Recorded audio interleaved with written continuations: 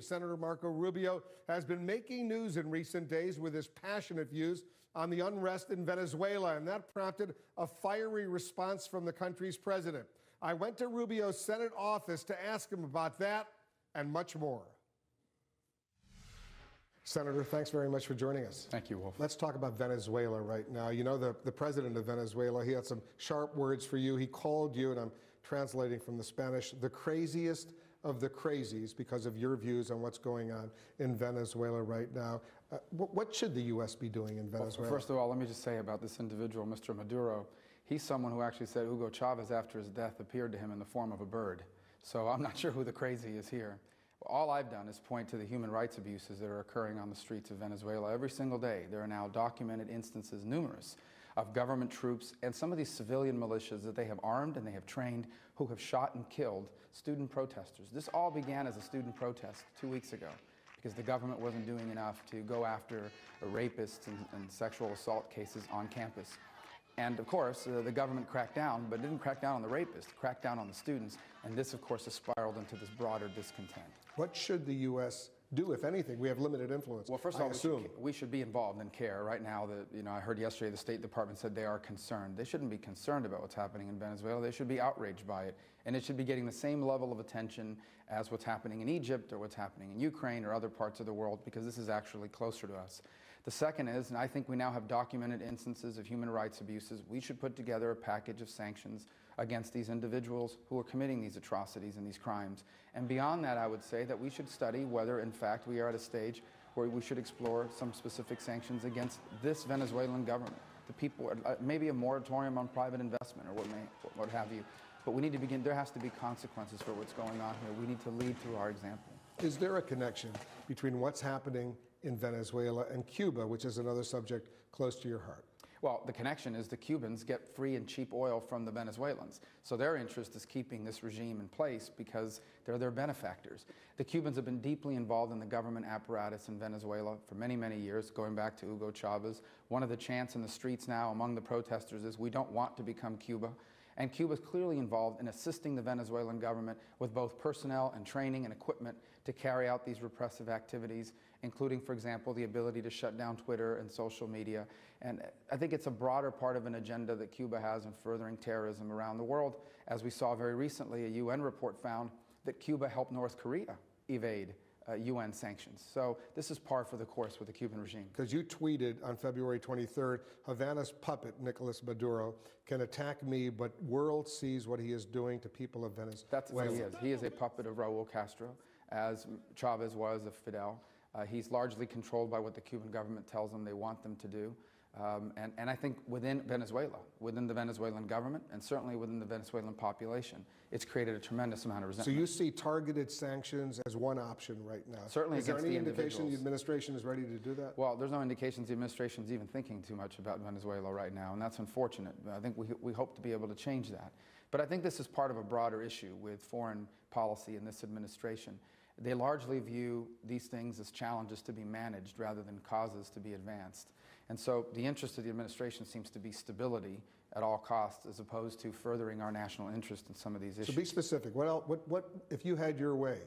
If you were Secretary of State or President of the United States, what would you do right now? Well, the first thing we have to understand is that many of these Venezuelan officials in their government have assets in the United States. The Venezuelan government has operations in the United States, non-diplomatic operations. Those should be targeted to be closed down, and those individuals need to be sanctioned. Ukraine, Russia. You're on the Foreign Relations Committee. Are you satisfied with the way the administration is handling the unrest in Ukraine right now? Well, I think it remains to be seen. I mean, certainly, I think the important thing is what happens moving forward. I think the Ukrainian people took this issue upon themselves and removed someone from office using their legislative process to do so. Since then, we've seen evidence of horrible corruption that existed, and that's why, in addition to the crimes that were committed against people in the streets, and these former leaders of the Ukraine are going to have to face consequences for that. As far as moving forward, I think now is where the administration needs to step up. What do you want them to do? Well, first of all, we need to help galvanize the European Union and the rest of the free world to provide assistance so that this sticks, so that what's in place now is a peaceful transition to a stable government that does not continue to feel cross-pressure between joining the Russian effort or becoming part of Europe and the free world, but in fact are stable, whether it's IMF funds, whether it's a U.S. package in combination with the European Union, to ensure that over the next few years there is a period of transition that is stable and sustainable. You trust Putin? No, of course not. I think Vladimir Putin's goals are to reestablish Russia as a world power, kind of recapture some of what he feels they lost after the fall of the Soviet Union. And so this customs league that they're trying to set up is a part of that. His efforts to thwart us, whether it's in Syria or Iran or even in Venezuela. You mentioned Venezuela. They're flying Venezuelan, Russian-made jets are what's flying over the skies in Venezuela to try to intimidate the population. He views anything that's bad for the United States is good for him in this geopolitical contest. So was Mitt Romney right when he said Russia was America's #1 geopolitical foe?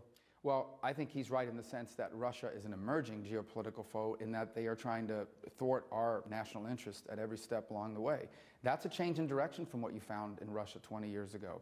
That has only been, that's grown as once Putin came into power and then reemerged in power again after a brief But the administration makes the point the U.S. needs to work with Russia, not only in areas like, let's say, Ukraine, but Syria, Iran, elsewhere. Russia has some significant influence. Well, we need to work with Russia if Russia's willing to work in a cooperative fashion. But I think we have to go in clear-eyed about their intentions. We've now tried to work with Russia through this reset that the administration put in place. And what has it led to? They have thwarted efforts to sanction Syria. In fact, they are Assad's most important supporter, perhaps other than They did join Iran. the UN Security Council over the weekend in supporting some humanitarian Well, what assistance. they supported was a move in the UN saying that these humanitarian aid need to be allowed to be delivered to the people. What they haven't supported are sanctions against the criminality of Assad. On the contrary, they are equipping him, they are supporting him, they are propping him up.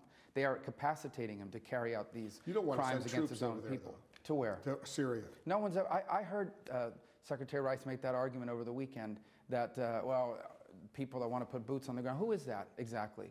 Who has called for American troops in Syria? I haven't heard a single policymaker say that. That's an absurd, I don't understand how she could say that on the air and not be challenged. No, I've never heard anyone argue for American troops on the ground in Syria. What I have heard, especially early on in this conflict, which is what I advocated, is let's equip the Syrian rebels, the non-Islamists, because if we don't, you're going to leave a vacuum and it's going to be filled by jihadists. That's exactly what's happened. What about this interim deal with Iran right now? 6 months, they're going to supposedly freeze their nuclear program. The U.S. eases up, together with the allies, some sanctions, hoping that afterwards there can be a real deal to eliminate Iran's nuclear weapons capability. Are you with the president on that? I'm not, and I'll tell you why. I would love nothing more than to wake up tomorrow morning to the news that the supreme leader in Iran has decided to forever abandon their nuclear ambitions. That's not going to happen. For them, above everything else, other than a matter of geopolitical pride and influence, a nuclear weapons capability they view as the ultimate insurance policy against ever being overthrown. They believe it provides them immunity. The president says if you pass this legislation in the Senate, he'll veto it in the interim period. Well, I'm sure he will, and I hope we'll have enough votes to be able to overturn that, because what we're seeing already is even with this interim deal in place, already exports of Iranian gas and trade and commerce with the Iranians has skyrocketed. The horse is out of the barn with this now. You're not going to be able to put this back together if, in fact, the talks fail. Because he says, and the Secretary of State says, if they cheat, if they violate this, the U.S. can turn on those sanctions within a day. Violate what? What kind of deal are they looking to make? Because they will not assure us that it will not involve any enrichment capability. And if Iran retains any ability to enrich or to reprocess, they are a nuclear power whenever they want to be. All they have to do is flip the switch. And that's their strategy. This is what North Korea did. This is a time-tested model. What you do is you use sanctions and you use negotiations to buy time, but you retain the enrichment capability. And then when you decide a few years from now, when the world is distracted and something else is going on, to move forward and develop a weapon, you can and will. That's Iran's plan.